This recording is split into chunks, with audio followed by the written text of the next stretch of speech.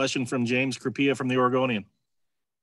Andy, obviously a very talented receiving core and a short week to prepare for them. What does it mean to have a little bit of replenished depth to go about that? And how do you go about trying to contain such a deep receiving core? There's no question. Very talented inside, outside, a lot of length, speed. And so obviously it comes down to playing with great technique, being able to know where our help is, be able to adjust and move around pre-snap. Obviously the game is they're very talented at the wide receiver group. The game always starts regardless is up front, so we've got to do a great job up front, handling the run game and some of the different things that they're doing this year opposed to what they did last year. AJ Jacobson, Rivals. Coach, it's talking about the USC passing game. Not only do they have a lot of great wide receivers, but also they like to go deep a lot. They're averaging like 7 deep shots over 20 yards per game. So how do you keep them underneath you and then also contain all that underneath stuff? Kind of a tough combination. Yeah, there's no question. I mean, it's got to be a good balance, of how you're playing on the perimeter, how you're playing inside. The types of coverages you're playing, there's got to be a balance, and they're talented in terms of inefficient going deep, like you said, and obviously the underneath pass game, their efficiency is pretty high as well. So it's got to be a balance of what we're doing on defense. Matt Preen, 247 Sports.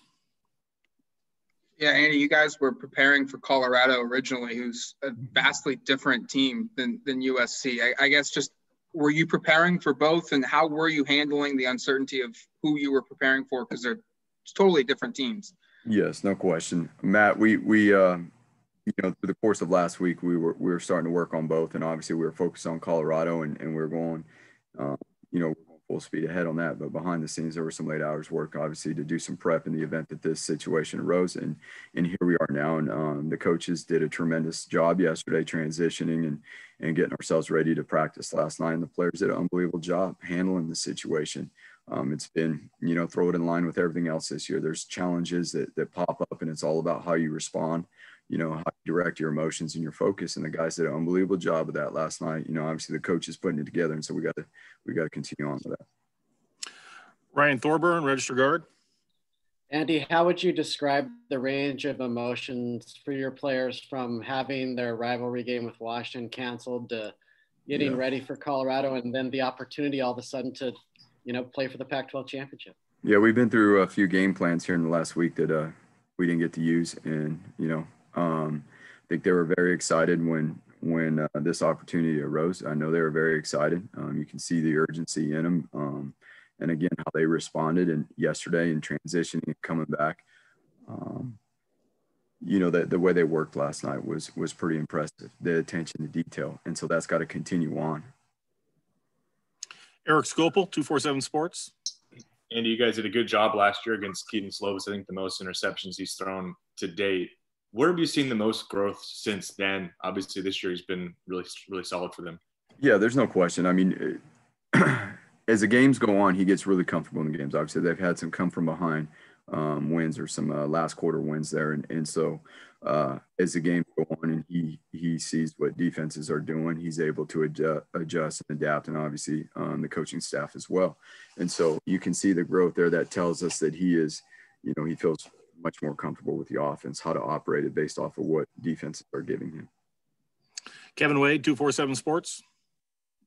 With signing day tomorrow, I know you can't talk about the prospects, but what has the year been like for you guys having to recruit in this unprecedented year and just as a staff working through the process? Unique, that you got to find different ways. You got to adapt, you got to adjust. And, we're extremely excited about the class that we are putting together and the young men that will be joining this program shortly. It's quite frankly been a long process, being that we've had to do it in unique ways. But, as always, the days are long, the weeks are long, but next thing you know, you start stacking up months, and here we are on the eve of signing day. And so we're extremely excited about these families, these young men that will be joining Oregon. James. We talk about the receiving core or their penchant for explosiveness, Andy. you guys, each of the last 2 years, have kept the lid on the coverage really well. And even this year without a Javon or a Thomas or Brady. Who has been most key to that success this season for you guys, where you're keeping the lid on the coverage again really, really well?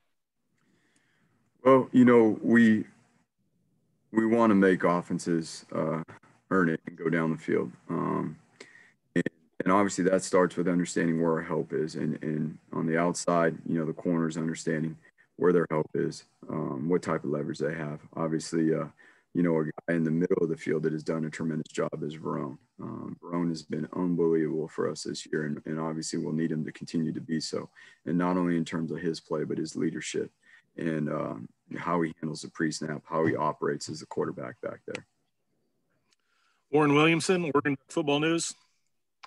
Andy, you mentioned the comebacks that that USC has done this year. I think they've come back in each of their 5 games.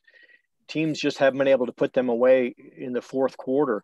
I'm sure that's been kind of a mention point in your meetings. What do you do, I guess, late in those games to stop those comebacks?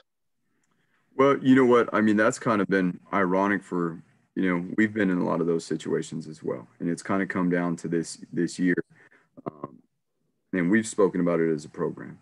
Everybody's on a pretty level playing field in terms of everything that everybody's got to go through. Everyone has all the same issues that everyone's dealing with, whether it be the amount of players, the practice time, the adjustments to how you practice and all those things. So it comes down to really, you know, how you focus through the course of the week, how you focus through the course of a game, and how you're able to finish more importantly. And we've done that at times, and we've obviously not have done that at times. And so how we create a plan to finish and how we execute that plan, not just obviously during the course of the week, is the most important part. Each practice day, it's important that we have a focus on our finish and how we finish practice. And as we always say, what we do in practice will lead into the games. Eric. Andy, along those lines, you guys have now had kind of an extended time between game to game, an extra week. Have you seen the progress you were looking at? I know you mentioned before with tackling and some of those fundamentals. Have you seen that progress? We hope that, you know, we're going to continue on with it, Eric. Like we said, we saw the progress in the last game we played, and the last 2 weeks have been our best 2 weeks of practice by far this year. And that's the exciting part. You know, obviously things have not gone well. We haven't met our goal in the last couple of weeks, or excuse me, the last 2 outings, but the way the guys have responded in practice and their attention to detail has gone through the roof. Their care factor on the things that we need to improve on.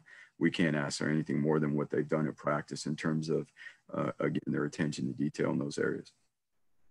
James. We talked earlier in the season about the dime package, Andy, and I know you've employed it still here and there, but this is obviously such a different offense compared to even Cal or Oregon State and schematically. How much of the implementation of that this offseason wasn't just to address the weakness of last year, but for this kind of offense, for an air raid style against a very deep receiving core where you need more defensive backs on the field in base, let alone in 3rd and long? Yeah, there's no question. You know, the challenges of running it this year obviously is the availability to players, you know, and who's healthy and things like that. So that continues, you know, to be a work in progress in that way. But we're, you know, the things that we've been able to implement and do out of that package this year, you know, we're excited about. And obviously, you know, given the right circumstances and being able to grow forward in that package is a big to-do for us. Max Torres, Hooped Up. Andy, we talked about signing day obviously coming up here tomorrow. You guys go up against USC quite a bit in that regard. But, you know, Oregon and USC have kind of developed into the premier programs in the Pac-12. What does this matchup kind of carry for you? Well, you know, they've got a lot of tradition, obviously. And recruiting-wise on the field, I mean, up and down the Pac-12, we all battle, whether it be in recruiting, whether it be on the field. So as always, it's a tremendous opportunity, number one, to have the chance to be in this game and to be able to compete, you know, for the Pac-12 championship. And then obviously, as we've spoken about, with it being the eve of signing day, you know, there presents a lot of challenges, and, you know, although it is a very exciting time as well, you know, and so for us and for me, you know, for the players and for this program, it's an exciting time. Thank you, Coach Avalos. That's all we have for you today. Thank you, guys.